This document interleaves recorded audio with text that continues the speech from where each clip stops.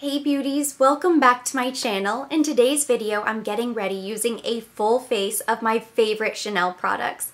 Everything shown today is best of the brand in my personal opinion, and a lot of these things will be incredibly familiar to you, especially if you watched my last video on the top 10 Chanel beauty essentials. But now you get to really see them in action as I create this fun, shimmery, summer evening look. So let's begin.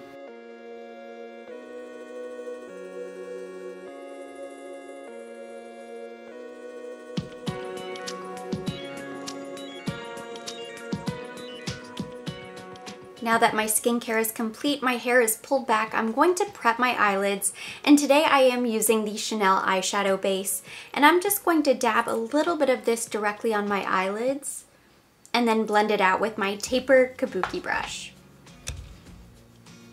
I really do love this eyeshadow base. I don't use it all of the time, but it dries down to a very silky smooth texture, so it's perfect for holding on to your eyeshadow, increasing the longevity, filling in little fine lines. I'm using my Les Beige eyeshadow palette, which you guys know is definitely one of my favorite products from Chanel.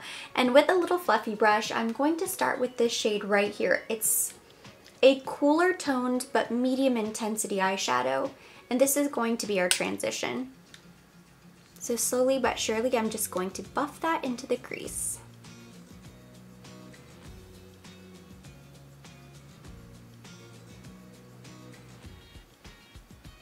So same on the other side, and once again I'm sort of flicking out my brush and exaggerating the outer V area. And then before moving on, I'm going to take my brush with no additional product and I'm going to blend on top, just to keep everything really nice and seamless and well blended.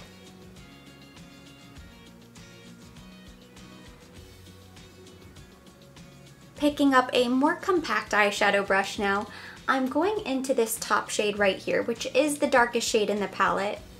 And I'm going to use that to create some darkness, a little depth and dimension in the outer V area.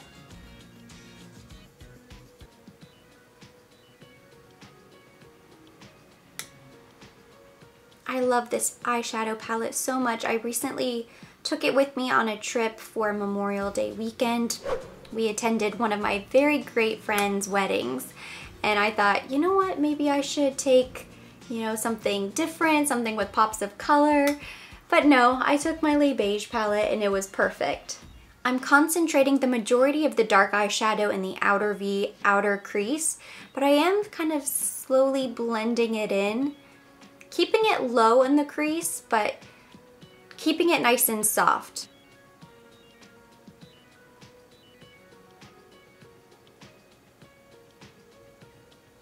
Once again, I'm going to go back with my original fluffy brush and just make sure that these two eyeshadows that we've laid down are nice and soft and seamless.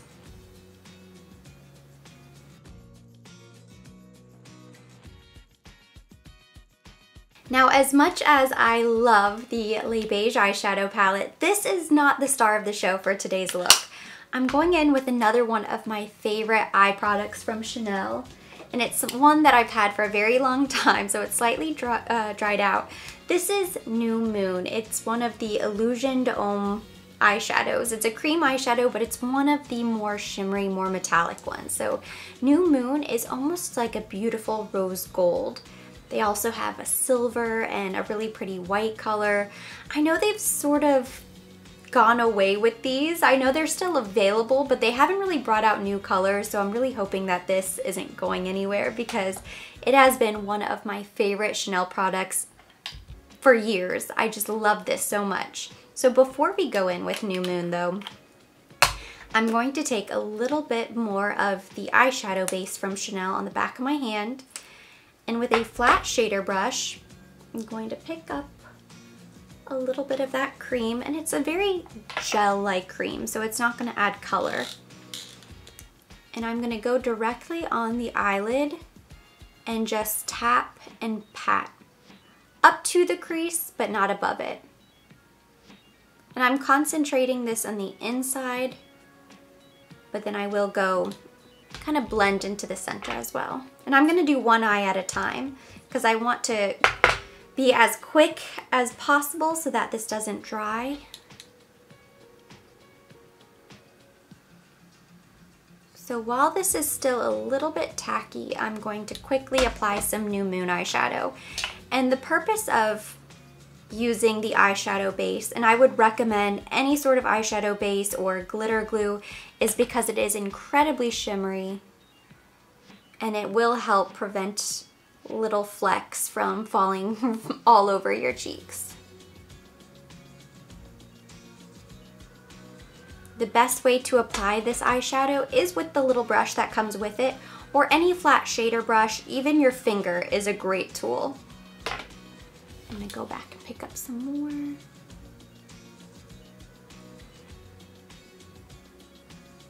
So now I have very little fallout on my cheeks. The eyeshadow base is also going to help keep the color really intense and give it the most vibrancy, and you'll get the most pop. When the product is fresh and new and you're just opening it, you may not have an issue, but if it does start to dry out on you, which is perfectly normal and expected, you'll just want to wet your brush, use some sort of mixing agent, and then you won't have an issue. So now I'm gonna go on the other side and same thing, and I'm using the same brush. As long as you apply the eyeshadow base directly on the back of your hand and then use the brush, you're not gonna dirty the wand.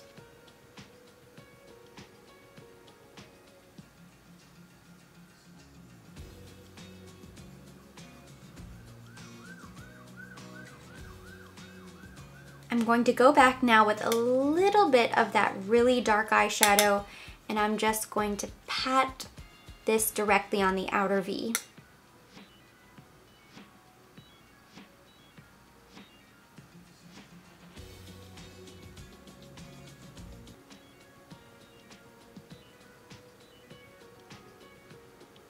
I don't have a lot of fallout on my cheeks at all, and we used a very sparkly product, so that's saying something, but I am gonna just quickly dust off my cheeks just in case. And then it's the middle of the afternoon, but this look is clearly evening. So to prime my skin, I'm going to go in with my Les Beige Water Fresh tint. This is a really beautiful, lightweight tint that can be used as a primer, and I think that's really when it's best for evenings because it doesn't have SPF, it's not gonna give you any sort of flashback, and the gel texture, I'm gonna use this little Bobbi Brown brush. It fills in your fine lines, it fills in pores, it just sort of smooths the skin, and then that tint will help with your complexion. And today I'm using my favorite Chanel foundation, that is the Ultra Le Tint. This is perfect for special occasions, special events, for evenings out, date nights, photos, brides, if you're getting married, if you're going to a wedding. This is a great foundation. It's long wearing, it's got a natural matte finish, great coverage, it is buildable, but it's sort of medium to full. But the other reason why I really like it is that it's not sticky. A lot of long wear foundations dry down very fast and they can be tacky and just kind of feel like glue or face concrete, I often joke. This does not do that whatsoever. So again, I'm gonna go in with the same brush, my full coverage face brush. This is from Bobbi Brown.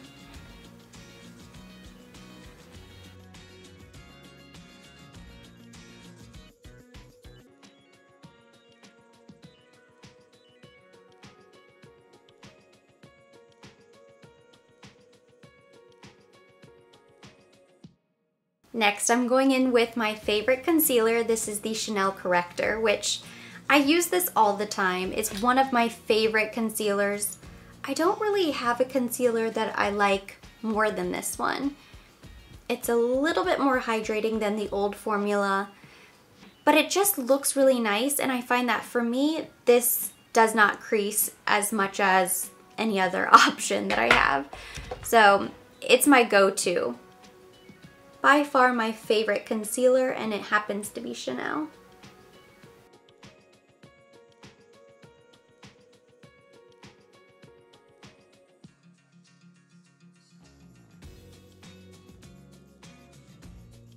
Before I set my concealer, I'm going to go in with my Soleil Tan de Chanel to warm up my skin. And to use this to apply it to my face, I'm using my Bare Minerals Smoothing Face Brush. This is a duo fiber brush, but the bristles do not break the way a lot of duo fibers will. So I just pick up the product directly with the brush, and then I'm just going to stipple that directly to my cheeks.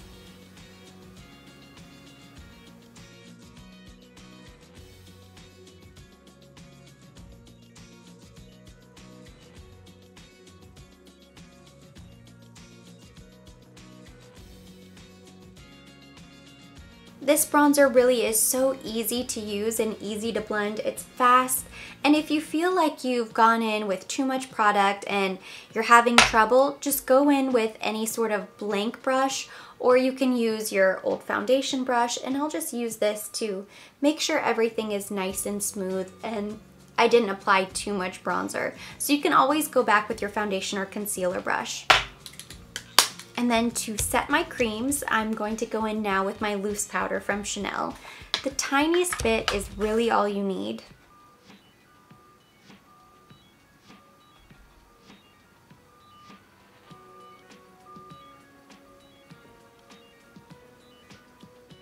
In my Chanel favorites video, I know I mentioned Jersey as being my favorite Chanel blush, and it really is one of those classic colors, classic pieces.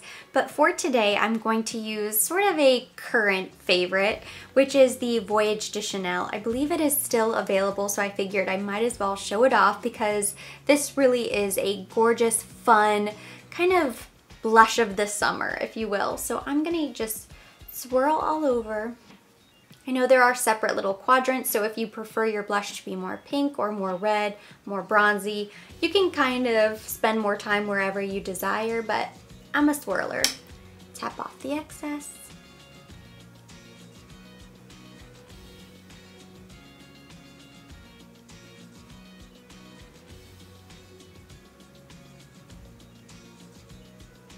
To highlight my cheeks, I'm using one of my favorite highlighters from Chanel, and this was really tough to choose. Of course, I love and swear by my Soleil Tan de Chanel liquid illuminator, but I wanted to find a powder version, and the new Opal is beautiful. All of the current shades available are stunning, but I'm going to throw it back to the holidays with the Lion de Chanel.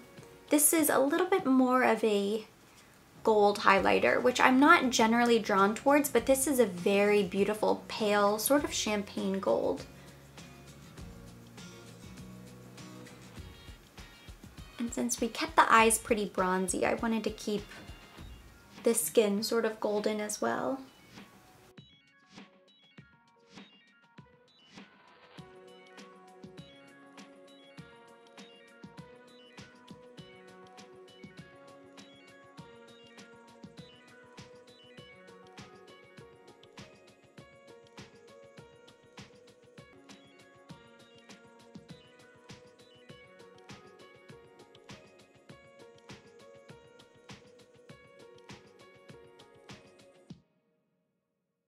All right, I feel like we've reached the home stretch. There are only a few more steps left. So of course I'm gonna go in with my black liquid eyeliner for the top, and I'm using the Signature de Chanel, which this is one of my favorite products from Chanel. I almost included it on my Chanel Essentials list, but I figured not everybody really loves liquid eyeliner. It's sort of a specific niche. If you like that look, this is the best product out there. But if you don't love liquid eyeliner, it really wouldn't make sense to include it. But this is definitely one of my favorite products.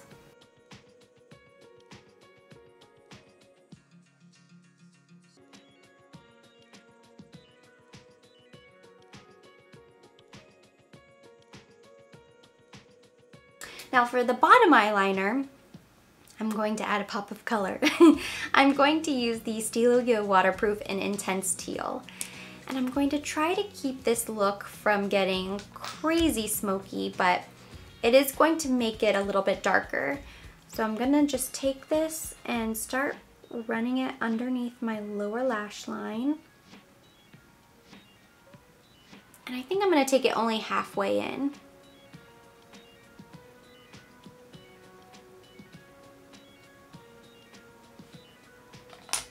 And And then with a little precision brush, I'm going to quickly smudge it out before it dries.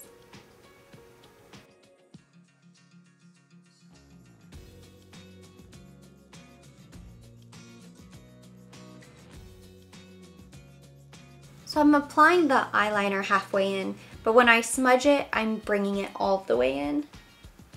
But that way it just sort of ensures that it'll be soft on the inside.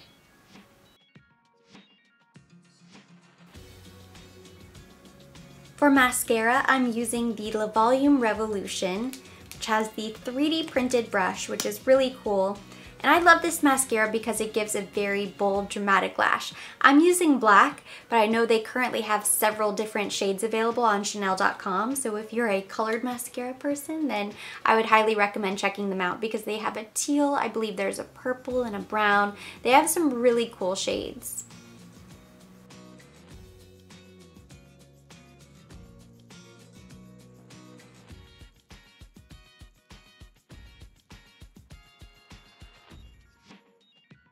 Now that lashes are done, we have lips, which was sort of a difficult decision because I have so many favorite lipsticks from Chanel, and of course red is so iconic.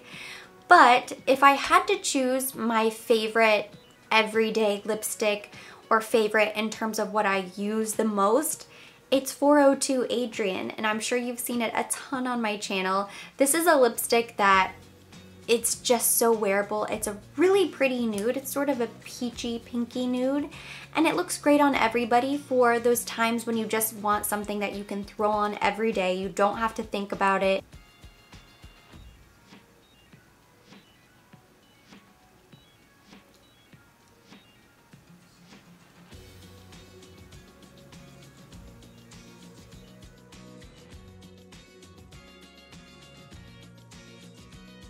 The very final step to set the makeup is one of my favorite products. It's the Sublimage Le Brume Hydrating Mist. I save this for special occasions, so it is very rare that I use it. But when I do, it always feels like a special occasion, so I'm going to finish my makeup with this today. This is gorgeous because it has that vanilla planifolia water, so it's refreshing. It has beautiful skincare benefits. You can use it to prime the skin, set your makeup, refresh throughout the day, and it makes you feel luxurious.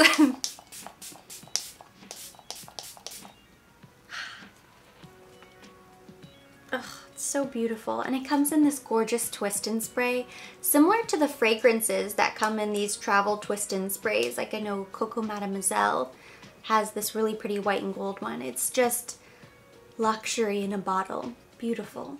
And that completes today's video, so thank you so much for getting ready with me. Hopefully you enjoyed the makeup tutorial. If you did, give it a thumbs up, leave me any of your comments or your questions down below.